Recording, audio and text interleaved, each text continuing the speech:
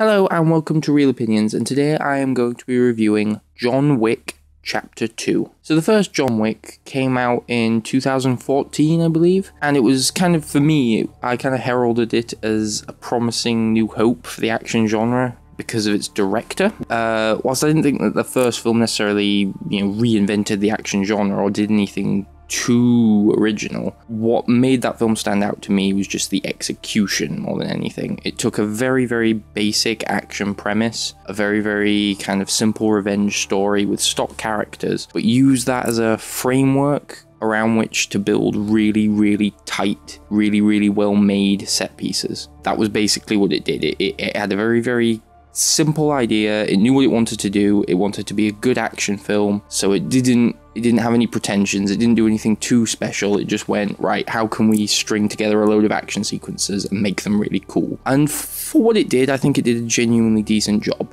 The gun fu choreography was really cool, and I think that the direction was more than efficient. It was entertaining. It was entertaining, and like I said, I think that it made me pay attention to its director and think, ooh, I want to see whatever project he does next. But for me, that's about as far as it went. All of that's completely fine for a standalone film, but I didn't think that it necessarily set itself up too well for a sequel. It worked great as a standalone, but I'll confess I wasn't too thrilled about the promise of more John Wick. I felt like there was very little room for development or expansion in terms of story, character, or even the general concept. In fact, I would say that the promise of a sequel actually made me a little apprehensive. I thought all we're going to get is a derivative copy and paste job that basically rehashes the original but with a bigger budget. And yeah, truth be told, I thought we'd just get another generic action franchise, one that would just kind of become stale and overstay its welcome after a while. And based on the evidence of John Wick 2, I can happily, more than happily, report that I was 100%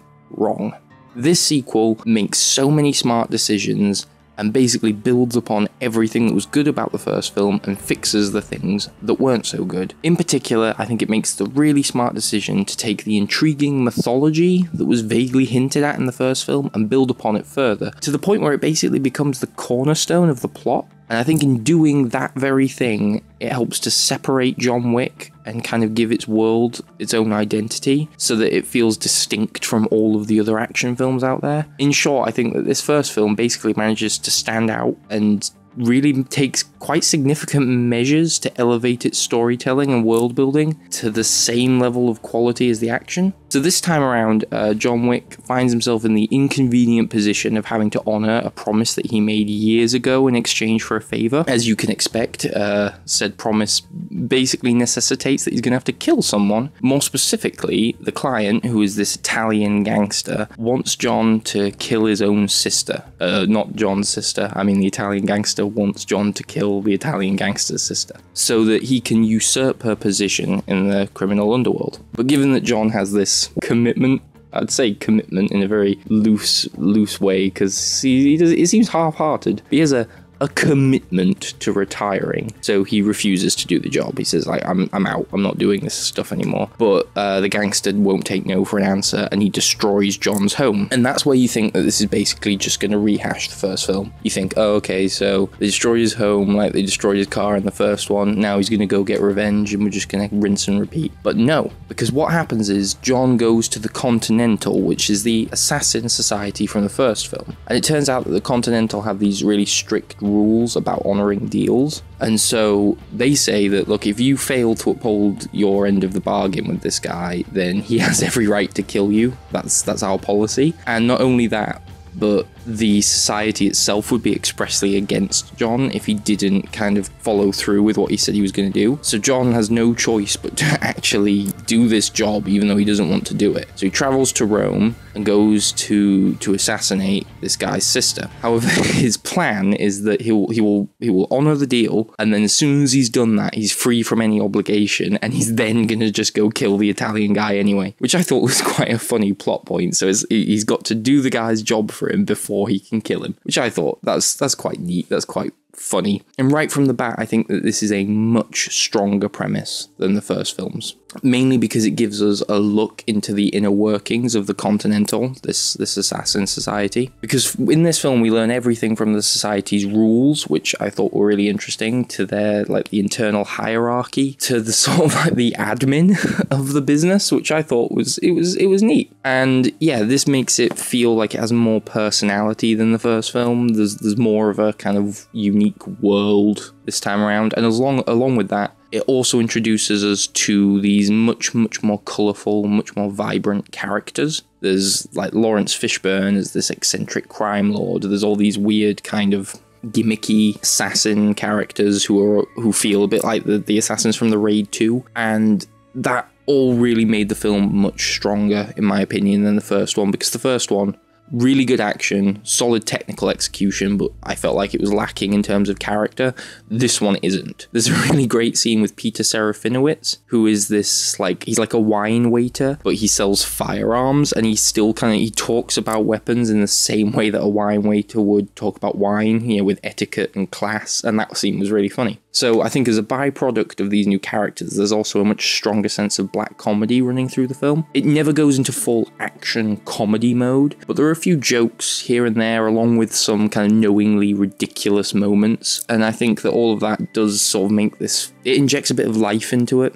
The comedy is well judged. It never feels like people quipping or like the sort of forced awkward Marvel humour. It's more just comedy because the characters are so ridiculous in the things they do. Like the opening of this film, this isn't a spoiler, it's the opening, is John Wick driving into this place, killing all of this guy's guards just to go up into a room to find the guy that they were protecting and say, by the way, we're cool now, because he's gone there to get he's gone there to get revenge. But then he goes there and decides to sort of bury the hatchet, but along the way he has to kill all the guy's guards, and as soon as he gets to the room he's just like, yeah, we're cool, and then leaves. And that's the kind of humor here. It's not jokes, it's just sort of knowingly ridiculous character motivations and decisions, just like the first film, you know, where he does it all because they killed his puppy. But I think that is played up a lot more here. And in particular, some of these moments of humor work their way into the action sequences in quite a inventive, funny way. And speaking of those action sequences, holy crap, are they good. I vaguely remember when we talked about the first film saying that there was a nightclub sequence that was a highlight.